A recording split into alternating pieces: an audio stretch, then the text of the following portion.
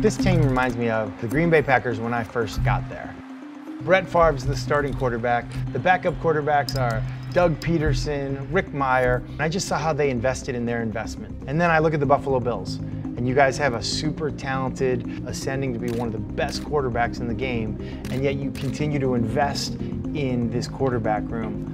I'd love to hear about your philosophy, how you look at the quarterback room and building it. Having that support system around the most important piece of your franchise is very important.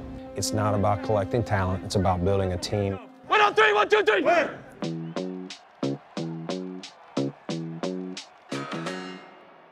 Remarkable!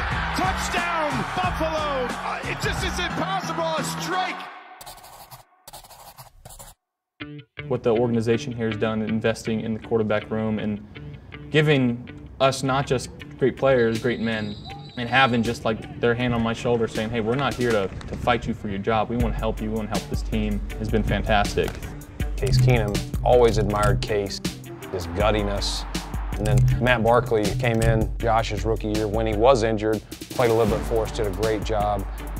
You know, I'd kick myself if at the end of the season, you know, we lost Josh for 3 or 4 weeks, we didn't win a game, and now we missed the playoffs because it came down to the decision I made to not invest in a backup QB. Principle number 1, know your role. The backup quarterback for a Super Bowl contender is expected to win games if ever called upon, but the plan is for him to never play. With a combined 21 years of NFL experience, Case Keenum and Matt Barkley offer a seasoned set of eyes to a quarterback room that includes All-Pro QB Josh Allen. You know, if Josh's shoelace breaks or something, Matt and I adding our expertise and ways of getting it done, I think is important. I think we're all in it together to win. And I think when you have a room where there's no butting heads, we're all trying to make each other better, I think those are the best kinds of rooms. Principle number 2, insight matters. A great QB room needs more than just experience. It needs familiarity, something that Case Keenum and number 1 wide receiver Stefon Diggs know all too well. You do remember the Minneapolis Miracle, right?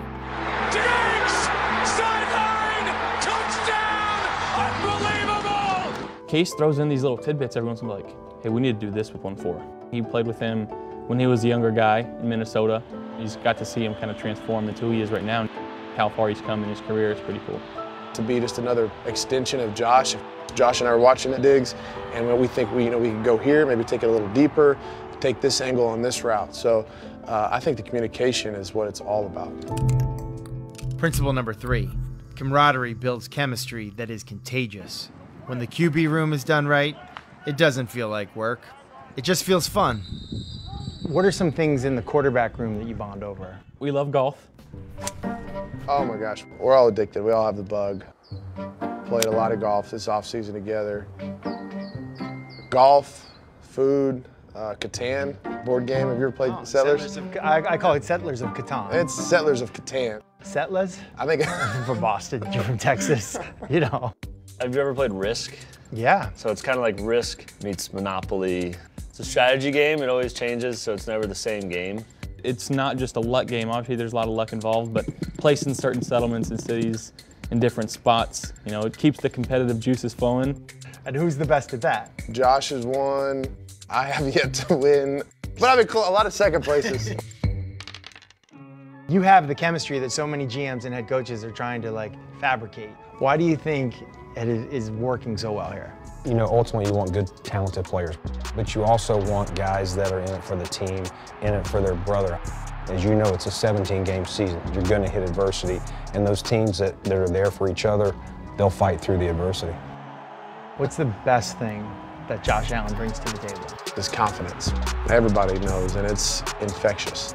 When you say everybody knows, I think the opponent is well aware of it as well. I think everybody in the stadium can see it in 1-7.